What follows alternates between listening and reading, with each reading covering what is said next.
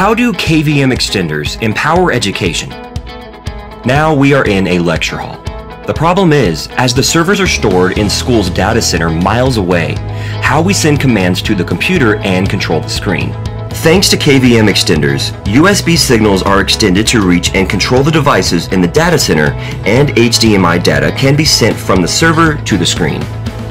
With this communication system, AV data travels freely to multimedia classrooms, computer labs, grand lecture halls, and school art centers. AV Access offers quality KVM extenders and makes learning happier and easier.